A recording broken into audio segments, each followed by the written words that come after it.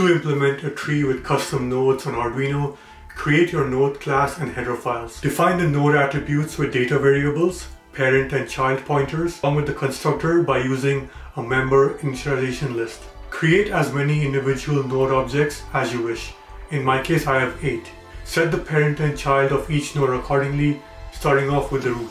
You can then print out some of your tree values along with their memory addresses, so you can visualize where on the Arduino your nodes are stored. Thanks for watching.